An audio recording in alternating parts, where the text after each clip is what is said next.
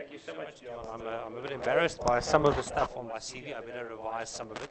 Thank you for the opportunity. It indeed is my honor to give you a presentation today. And I know that you must have heard a number of things that trigger your mind in terms of the deeper knowledge base. What I want to do today is, through a very light-hearted conversation, give an insight into what we anticipate in the next 100 or so years in Africa, South Africa, and the impact that technology will have in terms of shaping this future. So, when I was young, my mother said, "Peter, never trust a politician, an economist, or a futurist." And I said, "Mom, no, you can trust a futurist. You know, they do get sometimes the future right. We never say how and when it will happen, but it might happen in some obscure way in a part of the world." A guy by the name of William Gibson said it more succinctly. He said, "The future already happened. It's just unequally distributed." In essence, those weak signals we see on the periphery of the economy and in social life, they intend to have a far bigger impact on the future than we anticipate. I'm going to share some of these weak signals with you. Some of the environments of how we can create the future and some futures that will be defined by megatrends. But without further ado, let's take a look at my track record. As an economist, you sometimes can predict where the economy might hold in the next year or two. Unfortunately, as a futurist, my predictions weren't that good. So in 2003, I worked for Vodacom as a strategy consultant and futurist, and we made a number of predictions. What would happen in the next 13 to 15 years? And I'll give you a view of some of the technologies we predicted in 2003.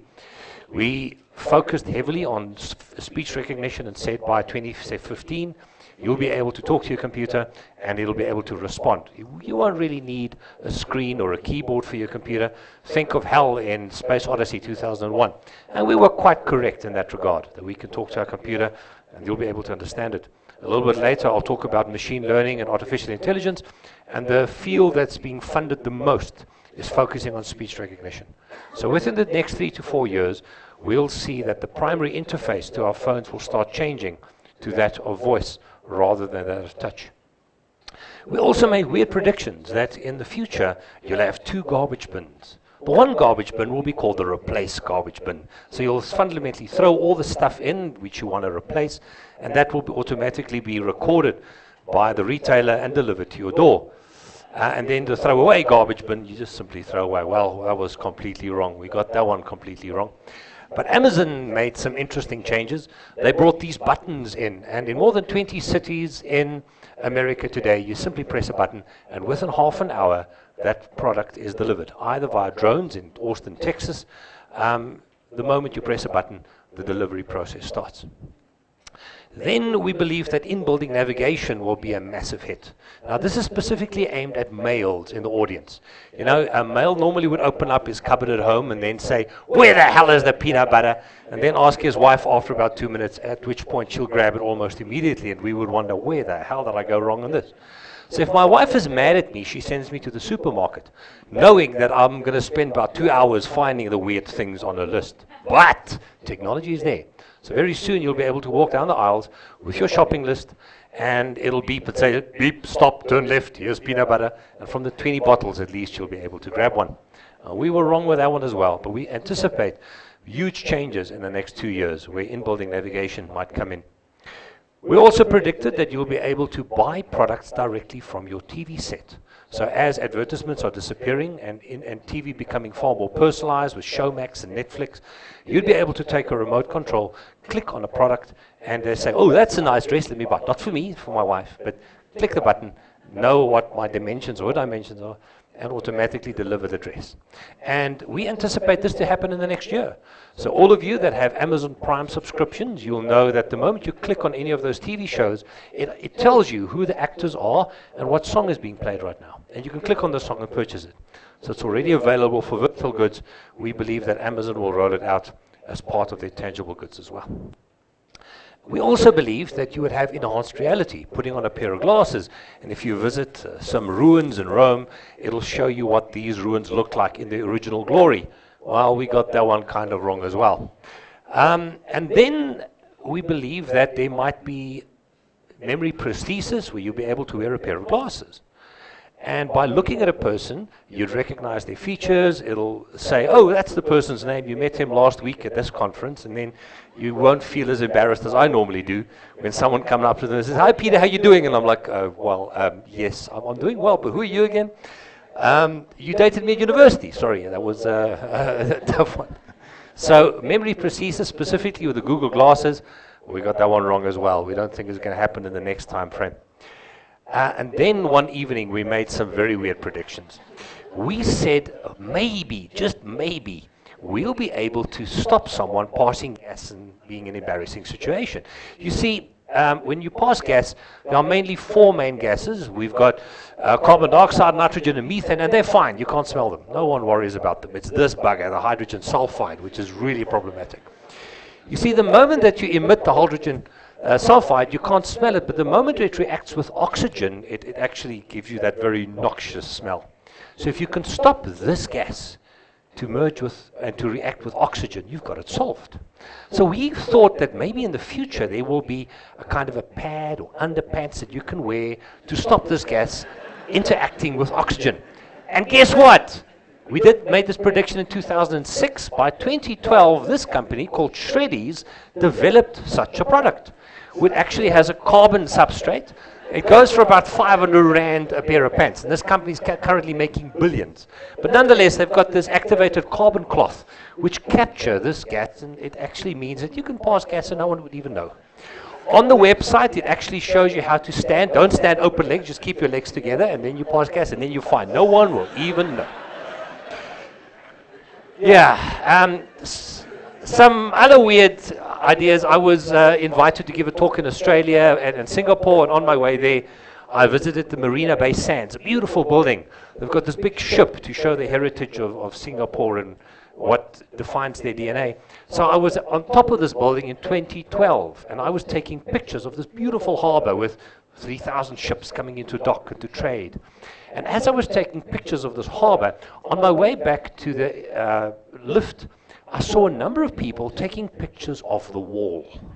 So I'm walking back after taking pictures of the harbor, and here's people taking pictures of the wall. And I'm wondering, why the hell are they taking pictures of the bloody wall? They can take a picture of the harbor, but the wall? Then after about 3 minutes, it dawned on me that they were taking selfies, which was quite a shock to my system, because then I realized, as a futurist, my time is over. As a Generation Xer trying to determine where the millennials are going, don't even go there. So my track record is checkered.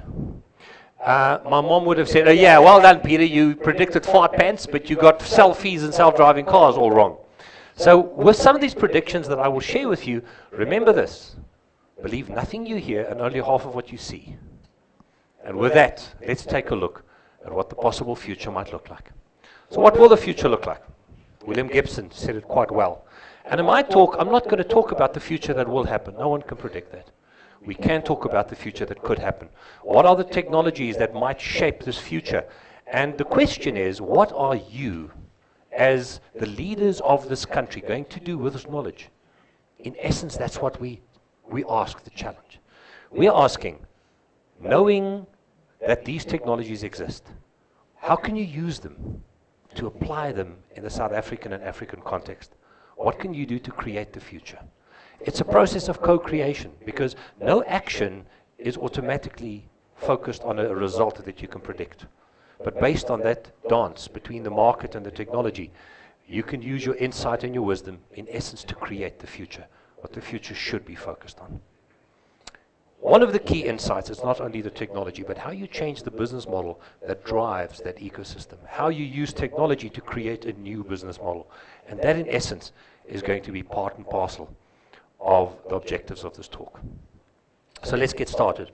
There's a huge number of technologies that will shape our lives. I'm going to touch on only the most important. We believe that in the next 100 years, my apologies, looks like I don't have, unfortunately, audio, so I'm going to skip the audio part on some of them. But in essence, there's a number of the technologies that will have an impact on our near future. We see massive changes in nanotechnology, biotechnology, fintech. We see smart materials playing a major role. The redefining of the linkages between elements in the economy, focusing on shared economy utilization. Quantum computing, I'll touch briefly on that and how we can make communication far more secure. We've spoken about fintech and a variety of these trends. But within all of those trends, we see three major trends that will have earth-shattering implications for us as a society here on the planet. And the first one we want to take a look at, or the question we want to ask, is will our civilization become a type 1 civilization on the Kardashev scale? Now, what am I talking about? So, Kardashev was an astrophysicist, and he defined various types of civilizations based on the energy we utilize as a civilization. A type 1 civilization he defined as a civilization that harnesses all of the energy that falls onto the atmosphere of a planet. So if you have a star close by, what is the energy we can harness from that star being dissipating onto the atmosphere of it? A type 2 civilization would be a civilization that can harness all of the energy of the star. In essence, you're harnessing the energy that is sent into space. So building an ecosystem around it, or a sphere. We call it a Dyson sphere. That we can harness all of that energy, and through microwaves, we are able to harness that natural energy. A type 3 civilization would be a civilization that would harness multiple solar systems and multiple stars. And we anticipate that we as humans might just become a type 1 civilization in the next 100 years. But that means that we need to look at the way in which we harness energy and create electricity. That's going to be one of the foundational elements. On the scale, where are we? We're a type 0 civilization. We burn things to move around and to support ourselves. And that is one of the key challenges. If we want to sustain ourselves and we want to make sure that we don't have a negative impact on the environment, we need to start looking at alternative solutions in energy utilization. I'm not going to talk about Tubby's star, just for interest's sake, for those of you that are interested. Some astrophysicists think that the star, called Kepler KRC 8462852, might be surrounded by a Dyson sphere. It's about 1,500 light years away from Earth, and no one knows why the light signals from the star is acting like it does. Some people say it might be an alternative civilization. We'll never know. We'll only be able to take a look at the images of the star. Those signals was recorded about 8 weeks ago. So go Google Tubby star. A very interesting debate currently happening on the domain. We believe we might become a type 1 civilization. And the reasons behind it is that we are investing in radical new technologies. Who's heard of ITER? The International Thermonuclear Experimental Reactor they're building in France right now. So ITER, a few guys in the audience. And in essence, we are looking at a new way of generating energy. Well, not really new, because we're mimicking what's happening on the sun. But instead of taking a look at splitting the atom, we're looking at fusing the atom. In essence, utilizing hydrogen as the basic input, or isotopes of hydrogen as the basic elements into this tokamak. The problem is you create a plasma under extremely high temperatures, and the plasma can't touch the outside of this container, the tokamak. So you need very high energy magnetic fields to contain the plasma. But even if you can only get 0.5% higher energy from it, you can create a self-sustaining reaction, which means we can feed nuclear energy from, and the primary input would be water. So what we are seeing is a revolution in how we approach the world of energy. Now, this is but one of the technologies. The Stellarator at the Max Planck Institute is another example. And alternative energy means that we change the way in how we consume it. The ex-South African Elon Musk just announced that Powerwall 2, giving you the opportunity to load a battery cell during the day via solar cells, and at night utilize that energy. In essence, changing the base load required in each country and having a massive impact on it. He also rolled out the new solar cells where the tiles on your roof will now be able to generate energy, and utilizing that to take you completely off the grid. In essence, utilizing that energy to drive your vehicle so that you can drive 300-400 kilometers a day on a vehicle powered by energy derived from the sun. Our friend Bill Gates, he believes that the battle for malaria is nearly won through massive DNA changes to the mosquito itself.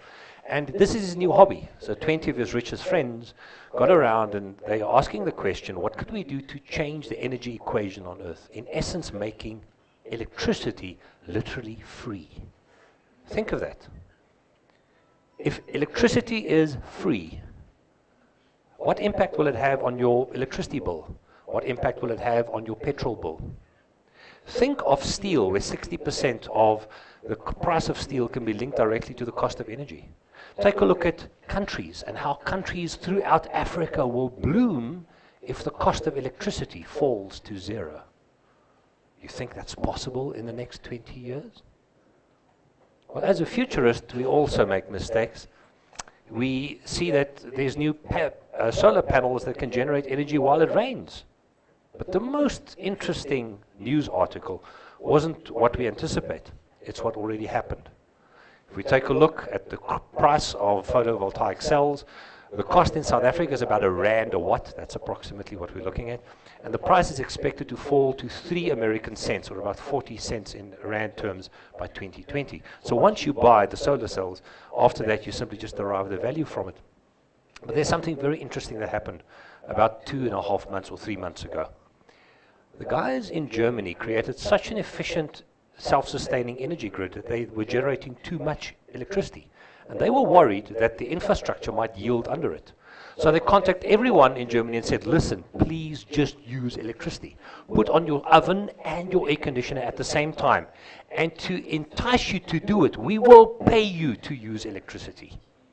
This happened 3 months ago. This is a weak signal.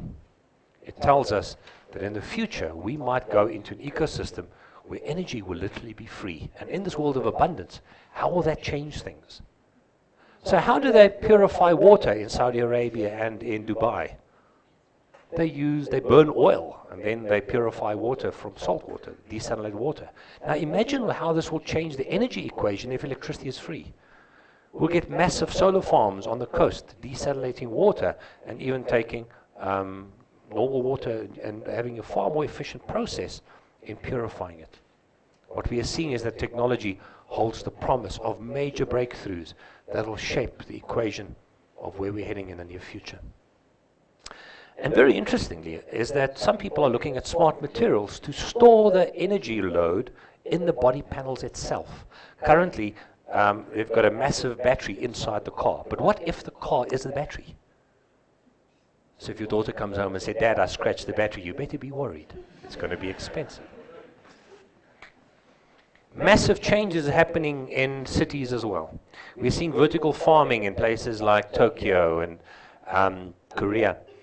These buildings generate their own energy because they've got solar panels at the roof, and even their glasses, the glass they use in the buildings, the windows, can harness the power of the sun as well. And inside these buildings, about 25% of the surface area is used for vertical farming, hydroponics. And at the bottom, there's koi fish, getting all the nutrients from the plants that they harvest. So you could create a self-sustaining building. If you like herbs and vegetables and fish, cattle is going to be a bit more difficult. So the red meat eaters, you've got a bit of a problem. We might grow that in a lab, but it doesn't taste that good.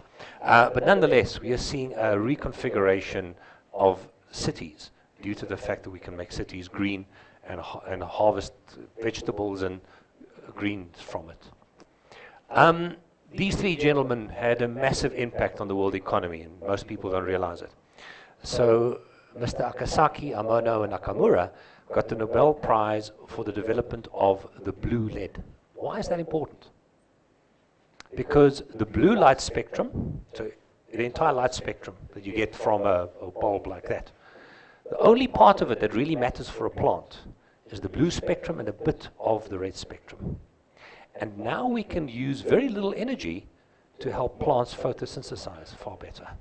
So photosynthesis can now be harnessed by only giving them this weird purple light color that you see. They call it grow lights. And imagine having your own little greenhouse. Wherever you can put it, you can actually, sorry about that, I don't have the right slide for that. Oh, I'm getting far ahead of myself. But you can create a greenhouse out of Coca-Cola bottles. And by putting one of these grow lights in it, you can triple the yield of the crops that you put inside these. And that means that could be a community-based project that we start tomorrow. So if you have the skills, the material is freely available, and you can start harvesting your own vegetables in 2 months from now. That is what technology enables us to do.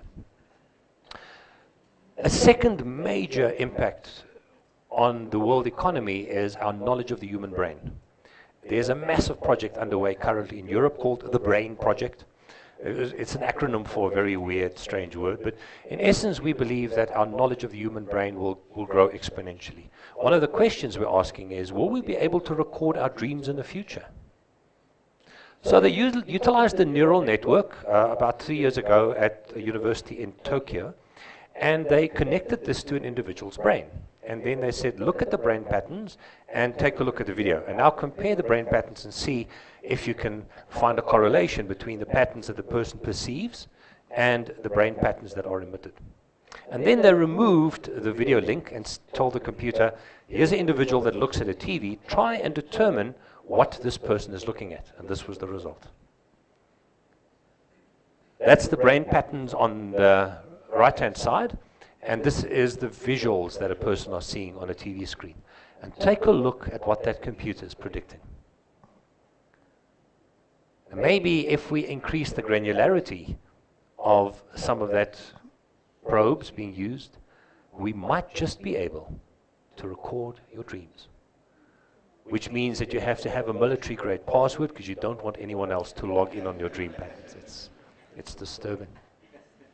The third most important element that will shape our lives is when we become masters of our own evolution, the biotech revolution. In essence, changing our own DNA.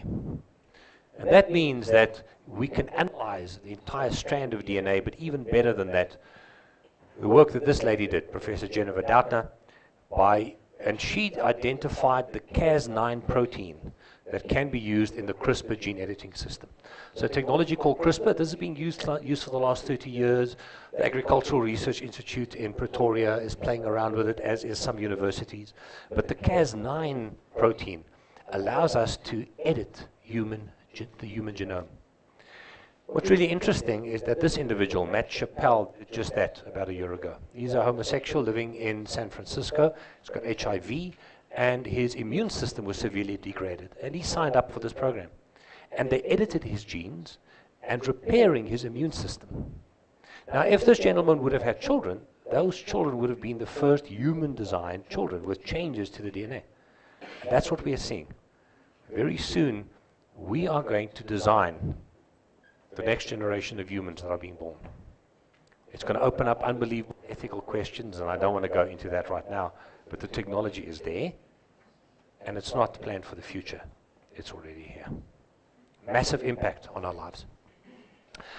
There's very weird offshoots to a lot of these technologies, as is a prediction that in the future we're going to use tobacco plants to help us manage cancer. So the images you see there was taken in a lab in Austin, Texas, and this lab is funded by the American military. That's interesting. Why? What they developed is the ability to splice a bacteria with a virus. And this is then absorbed in the leaves of a tobacco plant. And after only 4 weeks in this tightly controlled, temperature-controlled ecosystem, after 4 weeks you can get 50 doses of the flu vaccine. If you compare that with 6 months that we utilize to cultivate the virus in eggs, chicken eggs, and we only get half a dose per egg. Now we can reduce that to 4 weeks and 50 doses. That means if a serious disease breaks out around the world, you can create an antibody for it and harvest it within 4 weeks. And this is critical. I know the South African government is looking at implementing a solution like that in the Western Cape, where we can then react very quickly on a massive viral outbreak and react on it appropriately. But in the near future, we'll be able to take a virus DNA. Now, the problem with viruses is that some of the virus strains are completely invisible to the human defense system. So the white blood cells can't react to these cells because it's invisible. But what if we can switch off the stealth mode of those cancer cells? And that's the idea. Extract the cancer cells, deactivate through the CRISPR-Cas9 technology, snip the genome, and deactivate the stealth mode. Grow it in your very own tobacco plant. So that's Peter's tobacco plant. After 4 weeks, inject that back into your body, and at this point in time, your white blood cells start recognizing these cancer cells, morph accordingly and attack them, and because they've changed their interfaces to interact with those cells, we are going to be seeing opportunity to make cancer a manageable disease, where the white blood cells will start attacking the invisible cancer cells as well. So we are entering into a fascinating world where the technology is shaping a variety of industries, and this has a promise of completely changing our future as a civilization on the planet. What impact will this have on jobs? Well, that's always the question I get asked. Thomas Malthus is a good example. Malthus came up with a theory in the early 1800s, and he was looking at exponential growth in the population in England. And he said, but hold on, our resources are only growing in a linear fashion. So our ability to plant food and utilize the basic commodities, that grows in a linear fashion, although the population grows in an exponential fashion. If we take a look at exponential growth over the last 150 years, more people lived in the last century than ever before in mankind's history. So throughout history, we were less than 1 billion people. Suddenly, after about 1800, we started getting this exponential growth. By 2020, we anticipate to have 8 billion people on the planet. And our resources are becoming less and less and less and less. That's a huge, huge problem. Because in the future, we might reach the point where the population might outgrow the resources and our ability to support them with produce, food, water. That is called Malthus's trap. So if we take a look at what happened over the last 150 odd years, our population grew from about 1.2 billion people in 1850 to close to about 7 billion people. I think we hit 7 billion by 2012, 2013. What do you think happened to commodity prices in that period? Any guess? So let's say over the last 150 years, it increased 2% year on year, or 10% year on year. Do you know what that percentage would be over 150 years?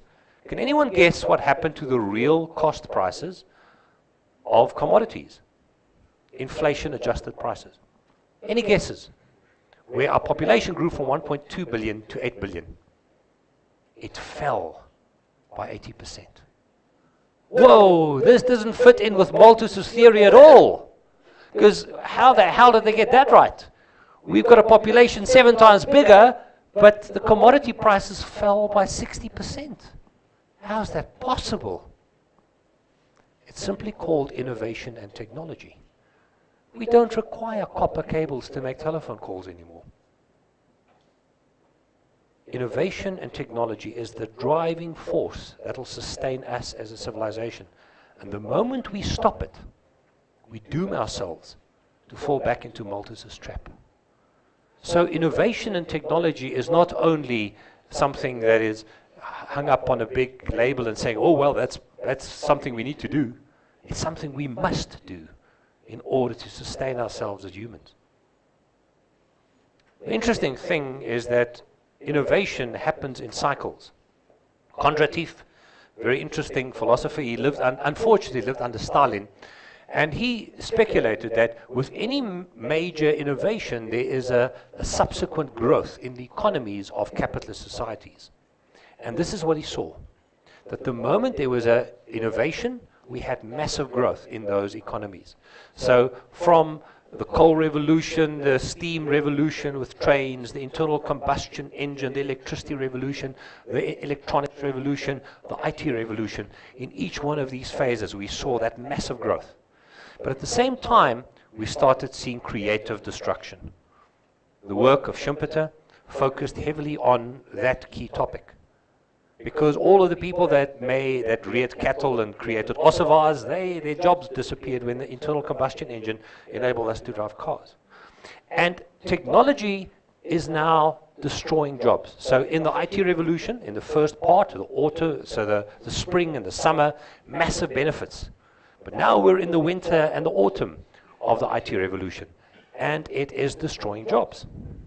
We're looking at robots, we're looking at artificial intelligence, we're looking at machine learning, and all of this is not impacting the low-end workers, it's actually impacting white-collar jobs. I don't know if I might have time, but I've got about 20 slides on artificial intelligence and machine learning.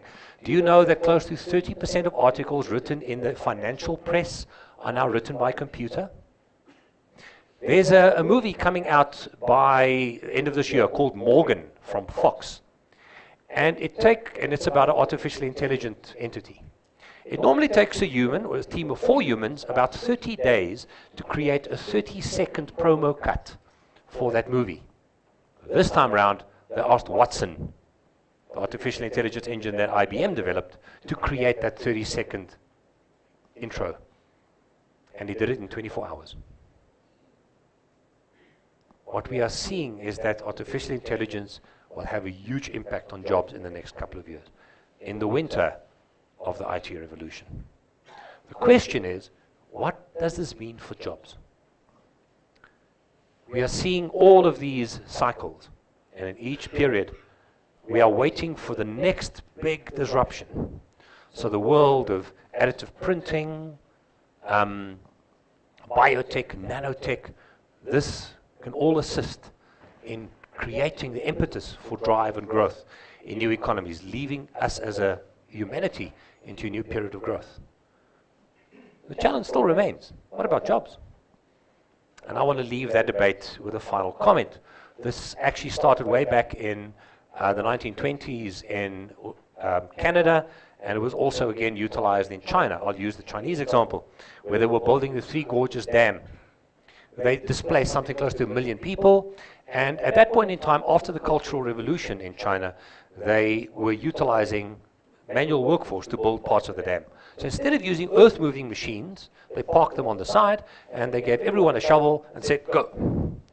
And the American diplomat visited this big project and said, but why aren't you using the earth-moving machines? Because then you can build the dam, you can generate electricity, create massive growth out of new industries that will develop from it. Why are you using people to do something that a machine can do? And the answer from them, the Chinese the diplomat, was, we focus on job creation. At which point the American diplomat said, I might not agree with your objectives, but if that is your focus, I've got a suggestion. Take away their shovels and give them teaspoons. You'll create far more jobs. With that, I'll leave that debate.